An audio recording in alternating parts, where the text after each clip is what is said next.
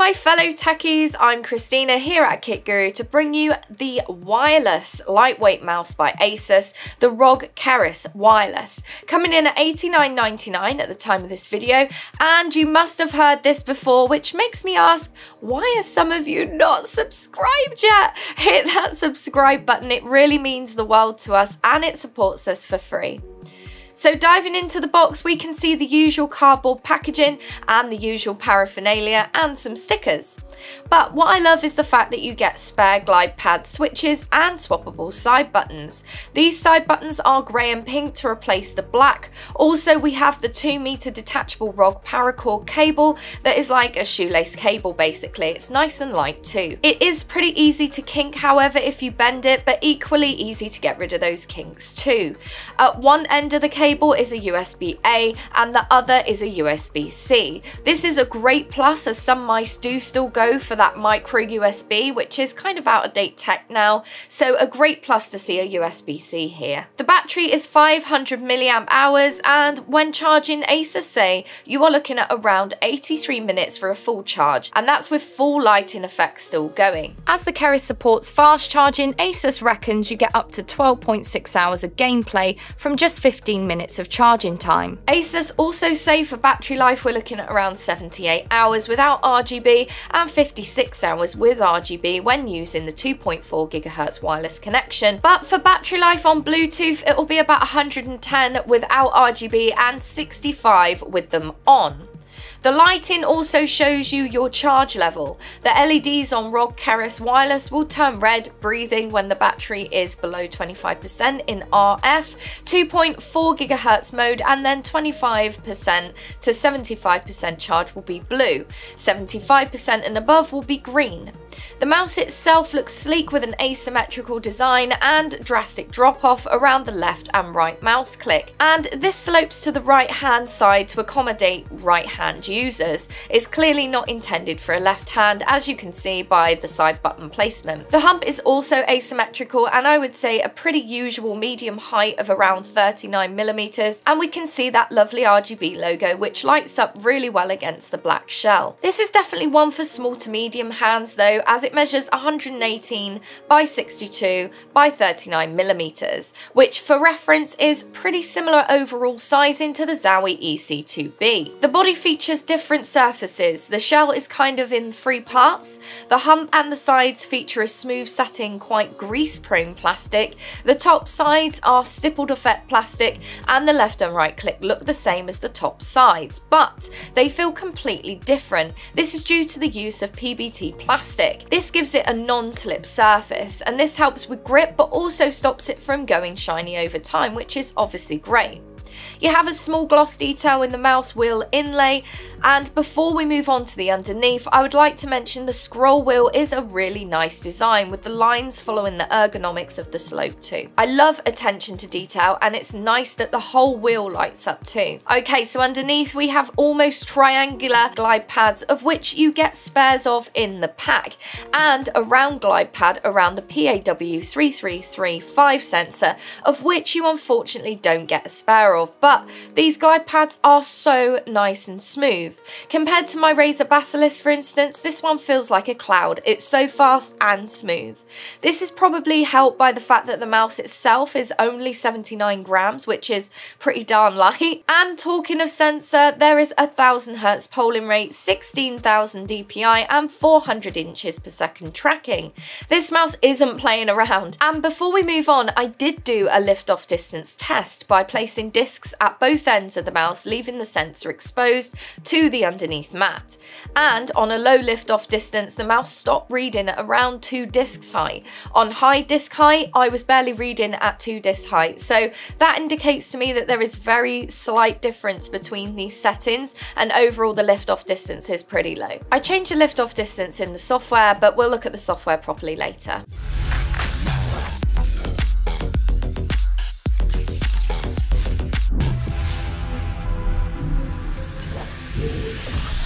This is good for quick long arm movements on a low DPI, and this is of course great for FPS games, but if you change your glide pads you may need to make sure that they are on properly, because if not, this could of course cause issues. There are 4 onboard default stages of DPI: 400, 800, 1600 and 3200, which you can change on the fly with the DPI button underneath the mouse, and they are tied to a specific colour.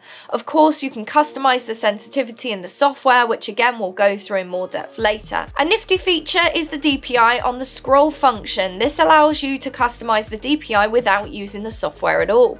Press and hold the DPI button for 3 seconds until the LEDs light up, and then scroll the scroll wheel forwards or backwards to adjust your DPI. The DPI increments are set at 100 DPI per scroll forward and backwards. The LED colour hue on your scroll wheel will differ depending on the DPI adjustment. You can also put the mouse on the surface to move and feel that DPI change and scroll to adjust the DPI at the same time. Once you're happy with your DPI, press the DPI button once again to save the changes you've made. Now, although this is pretty cool and the mouse wheel does have prominent increments so you can be precise, to be honest, I would probably prefer to do this in the software, as I can kind of see what I'm doing, and I don't know, maybe I'm a bit old-fashioned, I guess. I found it a little bit fiddly at times. Whilst we're talking shortcuts, you can change the 2 onboard lighting profiles by pressing the DPI button and the left click and the side buttons in different orders. For instance, DPI button and up on the side button is breathing, DPI button and down on the side buttons is color cycle, and finally DPI button and the left click is reactive. Now that isn't that complicated, I know it might seem it, but it's quite a nice feature. But again, for me personally, I am a set it and forget it kind of person, so this isn't like a major plus for me, but it might be for you. Also, underneath the DPI button we have the pair buttons on the left and a button that is for the 2.4 GHz wireless, wired and Bluetooth LE connections. If you have a bit of a hawk eye, you would have also noticed that there is an odd cutaway in the bottom of the mouse. This is where the USB dongle lives. It is so nice and neatly tucked away in there, it's just so convenient. No chance of losing it either, as it's really snug. Now let's have a quick look at the ASUS Armory crate and what it has to offer. So make sure you have the most up-to-date version of the software, then you will see that you can change all the buttons here to whatever function you wish, and if you click the underneath section you can do the same for the side buttons too. Next we have the Performance tab, where you can see your DPI in real time here and you can see it changing. There are 4 onboard profiles to play with, and you have your polling rate, response and angle snapping options too. Next is the lighting. Here you can play around with default profiles or go into Aura to get more technical and personalized options. And on the next page is the lift-off distance I mentioned earlier. And finally, don't forget to frequently check for updates here at the end page. Now, in terms of use, ASUS state that this mouse is made for claw grip and fingertip grip. I would say all grips are super comfortable. The asymmetrical shape of the hump provides so much support, and it really is like it molds to your hand. The side texture plastic is nice and grippy, and the other bonus, I can reach the side buttons. Yay, let's all celebrate because this is something that I don't normally get to do. And even though I use fingertip grip and my hand is a little further back than say claw grip, it's still so much easier than other mice that I have tried, including my own Razer Basilisk. I always find that I have to readjust my grip massively to even be able to reach them usually, but here it's such a slight movement, and even without moving at all I could still reach them. The left and right click feel great. There isn't any pre-travel that I can see, and a very little amount of post-travel. ASUS say they've gone with the pivoted button mechanism, utilising springs and hinges to balance the keys, and supposedly this minimises the gap between the buttons and the switches. If we open this up, we can get a better look at those switches, and the experience of opening up was pretty easy, to be honest.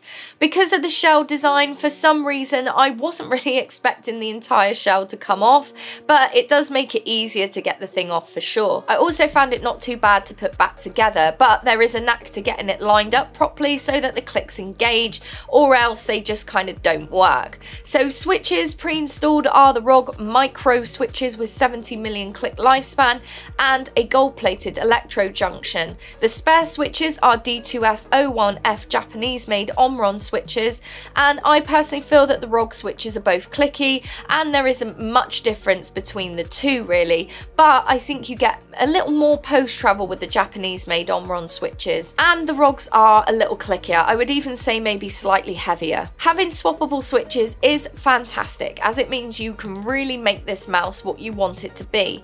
The ROG Keris Wireless is compatible with Omron D2F and D2FC series switches, so you don't have to just use the included spares if you don't want to. Here is a sound test with the ROGs, then the Japanese-made Omrons.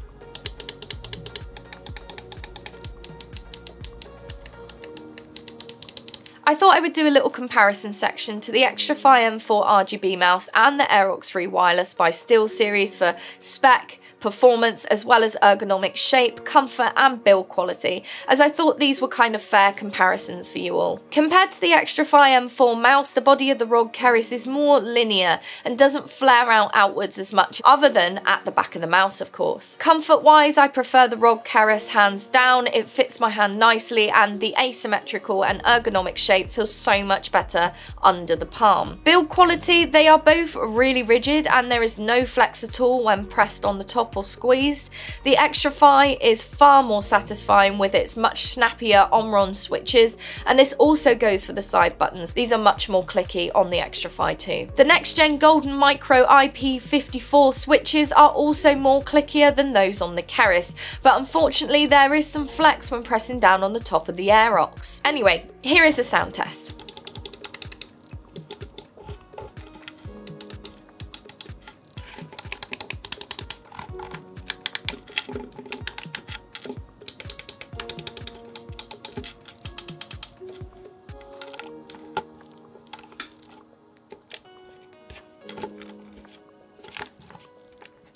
Now in terms of performance, all of these mice have no jitter and are really responsive, but I thought I would compare their lift-off distance as mentioned earlier, and I lost reading with the Keris PAW3335 sensor at 2 disc height, and even on high disc height lift-off distance I was barely reading at that 2 disc height. The Xtrfy has a 3389 optical sensor and wasn't reading on 1 disc height, and the Aerox Wireless wasn't even reading with 1 disc height, and that just goes to show that actually the Keris has a slightly higher lift-off distance than these other guys. Now, enough about specs. How did it play in game? Well, I whipped out Call of Duty as always, and I instantly felt that this mouse was comfortable and it played really well. It was nice being able to reach those side buttons too without a huge shift in my grip, which shows that this is clearly a mouse for those with smaller hands. The 79 grams weight is also appreciated here. There are some lighter wireless mice on the market, but there aren't as many lightweight ergonomic designs. Also, there was no accidental mice movements due to that low DPI we spoke about earlier. In conclusion, at £90, the ROG Keris certainly isn't cheap,